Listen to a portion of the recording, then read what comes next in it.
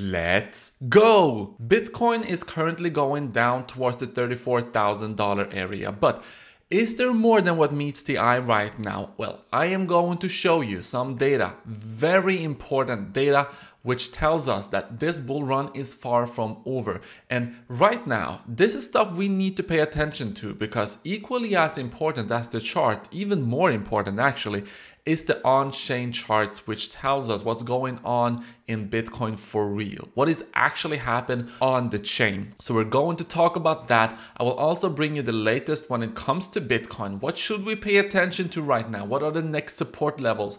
What are the next price targets? Well, I'm also going to show you something extremely interesting on Ethereum. So if you're holding Ethereum, you're definitely going to want to watch this video. And we got one of my favorite patterns playing out on Bitcoin right now, guys. So this could potentially make a significant push upwards. So yes, with that said, guys, welcome back everybody. My name is Cristiano, bringing you 3 cryptocurrency videos every day across 2 different channels. So if you want to stay up to date on everything that's going on, make sure to subscribe right now with the bell on. It's extremely important you get the bell activated so that you get notified as soon as I release a new video. Because if you remember, in my video yesterday, we rounded up the video by talking about Ethereum on the 15-minute chart, and there was something interesting going on there. I'm going to give you a follow-up on that, but first off, let's dive straight into the 5-second chart here on Bitcoin. No, I'm just kidding, guys. This is actually the 1-hour chart, and I want to show you that we are still ranging. This is not going to come as a surprise. And before we talk about price here and some price targets, I want to show you that this is actually what needs to happen right now. And I can already say that a lot of the people who got in at the top here, they are already gone. They are already telling all their relatives how big of a scam Bitcoin is. And this is what we need to do, because how do we push price higher? There's only one way. We need to get people to buy Bitcoin, hold Bitcoin, and buy some more and believe in it. We cannot have people foaming in at the top, telling people that it's a scam and then selling at the bottom and not wanting to put in the time to actually understand Bitcoin. So that's what's happening right now, guys. We are shaking out those people who Bitcoin, in all honesty, is not intended for. I can absolutely understand it. A lot of people, they're getting stressed, they foam in at the top, and you know, they see this dump and whatever. Even though on this channel, there's one thing I said, don't buy up here. And I said, buy down here. We are going to have that retracement. Still, people didn't listen to me, but that's fine. This is markets, guys. There's always, for every dollar lost in this market by someone, there's another dollar gained by someone else. So just make sure you are the one in gains and not at a loss. So yes, we are ranging, and I'm expecting this to continue. We need that time consolidation to shake out the weak hands, as I said, and until we take out this level and break through this level, I think that we are going to continue just ranging here, and until we break this level, I'm not going to become overly bearish as well. I'm just not going to do that. I'm going to let Bitcoin do its thing, and this is what it takes. This is time. Patience is going to be very rewarding eventually. One of the most stressful things actually for new people entering crypto is this sideways action, because when you're coming from something like this, you're having excitement every other day, you have these small dips, but in general it's just going up, and you feel on top of the world. You have never experienced a significant dump, and then you get this slapped into your face, 30%, just eat it. And yesterday. And then on top of that, this long consolidation, although we've been consolidating for just under 2 weeks actually. So it has not even been that long. Still, people are getting bored, selling their Bitcoin, whatever. Now let's talk about some price targets. Right now on Bitcoin, we're actually forming one of my favorite patterns. We're coming from a downtrend. Can you guess which pattern this is? We're making a low here. We're going up. We're making a second low, which is higher than the first one. And what we want to see now, in order for this W pattern to actually become a tradable pattern, we want to see this come up here and break this neckline. This is on the hourly. You can see that we are currently actually going down here on Bitcoin. So if this goes down and makes a lower low here, this is not going to be valid anymore. But let's say we just, have some support here, we come up again.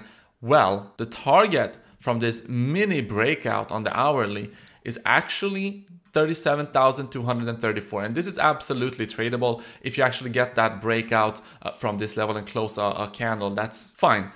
Now, I'm actually going to talk about this in relation to Ethereum here in a bit. But the wedge which broke down, again, just like I said yesterday, the target has been hit. So congratulations to everyone who traded this pattern. But what I really wanted to talk about is this massive triangle right here. So I've had it like this for a while, and if you have it like this, then in that case you have gone up, you have retested this as resistance, you got rejected, and you've gone down. Now technically this is extremely bearish, this is not what we want to see.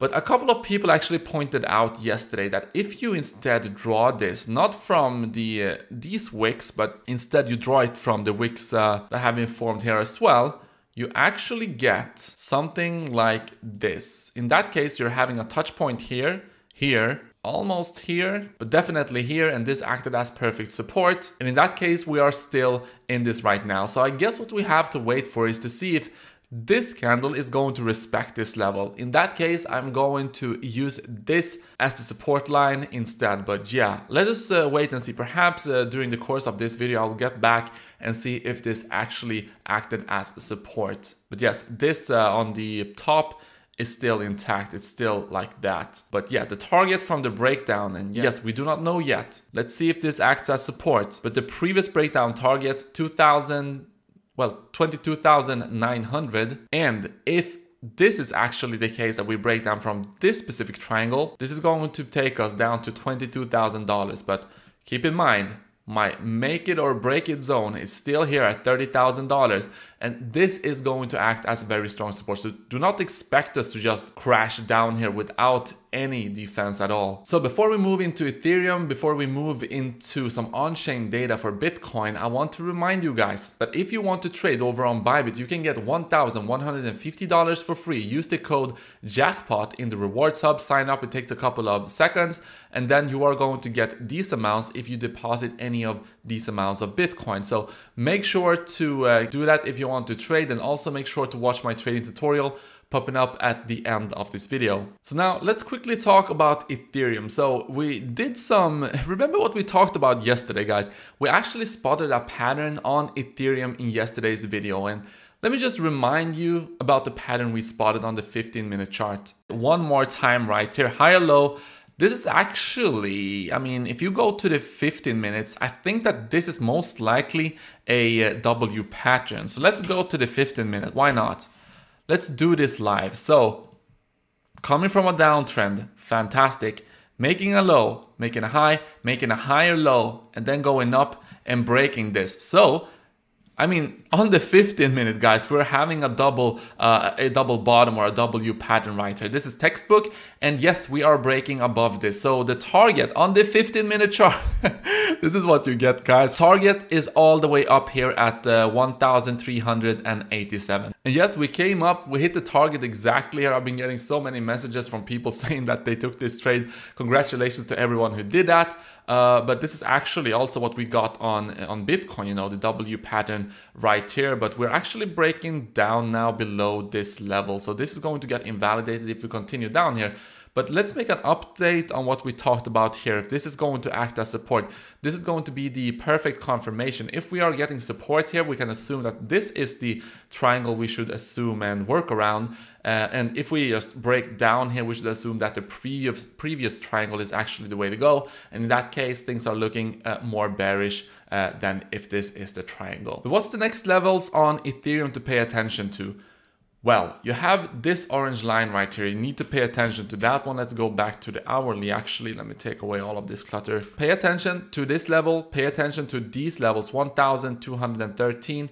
And the orange line is at 12,050. This is going to act as the first point of support here. So yes, if this comes down here, we are actually close to it right now. You can expect this to act as support. And then you got some other support levels at 12,014. 11,162, 11,017, and then the big one down here at the brown box, 950. So yes, pay attention to that. We also actually are forming some kind of descending triangle here, guys. So yes, we are definitely forming a descending triangle of the This is actually pretty funny. Of the resistance line of this previous triangle. So this is now the support for this descending triangle, and that's the resistance from the ascending triangle prior to this. Interesting. But here's what I want to talk about. This is also Ethereum to USD, and we got the Fibonacci levels we've been talking about. Just like with Bitcoin, these Fibonacci levels, they are important. You can see that we tried to break the Fibonacci level right here. The previous all-time high, we got rejected. And if you look on Bitcoin, when we tried to break its previous all-time high at $20,000, we also struggled. So we came up, we didn't reach it all the way, we had a retracement. And on Ethereum, we came up, we didn't reach it all the way, we had a retracement. We got above again, and we eventually broke the all-time high here. But we didn't break it decisively here on Ethereum. We just tagged it pretty much. On Bitcoin, we tagged it right here. And then we had another retracement, right? So another retracement. And then finally, the third time. So we were making kind of like this first low here, and then a higher low right here. First low here, higher low here, sideways action going down. Are we going to have some sideways action going down here on Ethereum as well? And then eventually when we come up again, that is when we decisively broke it to the upside. So if things plays out, I mean, this is looking pretty similar, I have to say, with Bitcoin and Ethereum. First top here, going down. Second top, sideways action, and then breaking it.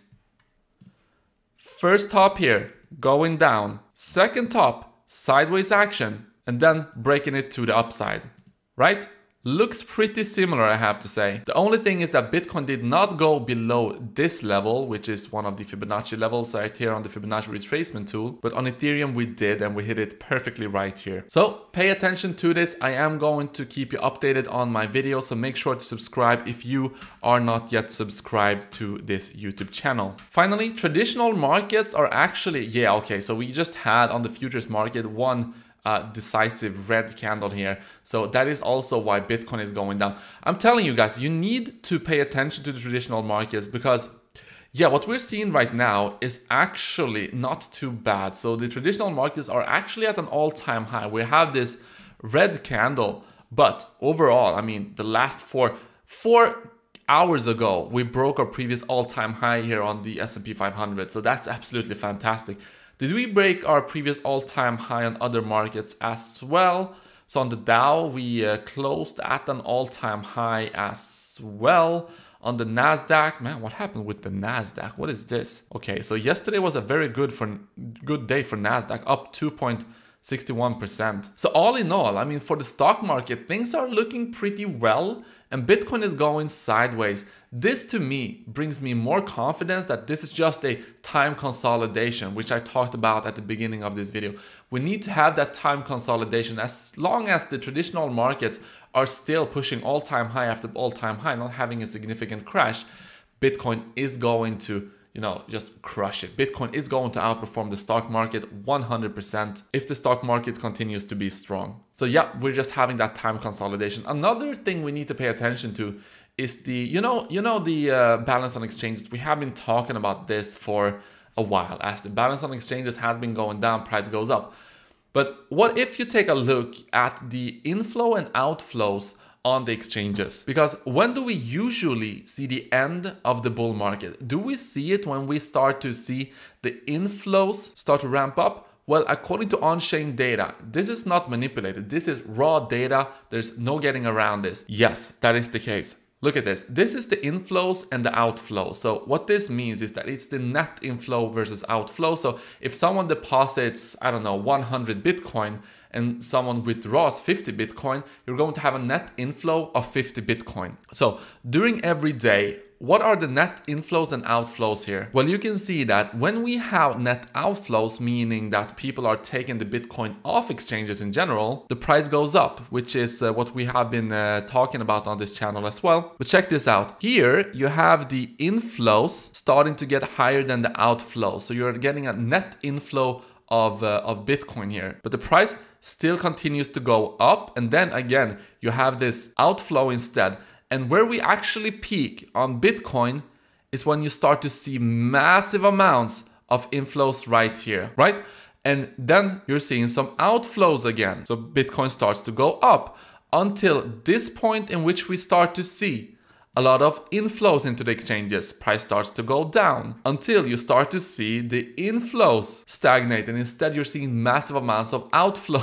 I mean, you get the idea, guys. Bottom line is, according to this data, you are not going to see a massive crash in Bitcoin until you see massive amounts of Bitcoin being transferred to the exchanges. So right here, you had massive inflow into the exchanges, and that is where the market peaked. You can see the price of Bitcoin is this white line going down here. This was a massive crash. Same thing here. Inflows, price goes down.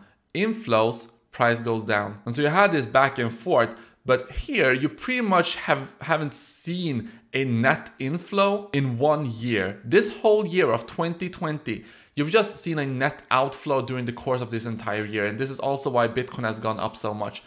So until we see these spikes and these outflows start to dry up, and instead you're getting massive amounts of inflow, according to this data, the bull run is not over. And I think that when you go to sleep today, you are just going to hear two words in your mind: inflows, outflows.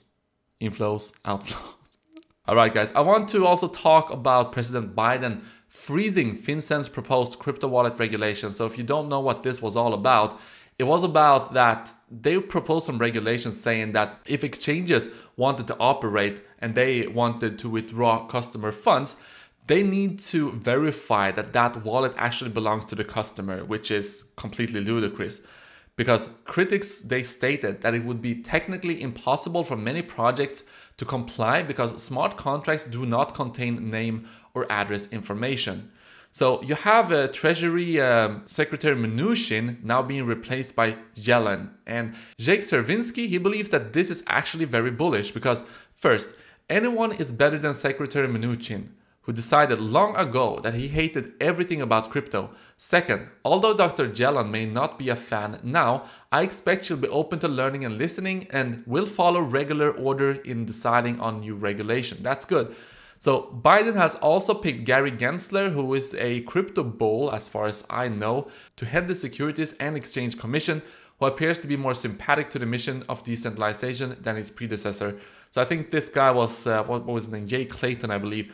And that's the guy who 1 day before he resigned came out and proposed some really ludicrous proposal for Bitcoin. But he also announced that whole lawsuit with the SEC. And now let's take a look if we can actually spot something here on Bitcoin. And now it's the make it or break it zone. I almost want to let this video run for a while to see if this is actually going to act as support or not. Well, I am going to keep you updated on Twitter, guys. Make sure to follow me on Twitter. And make sure to watch the trading tutorial popping up in the middle of this video right now. I will see you right there.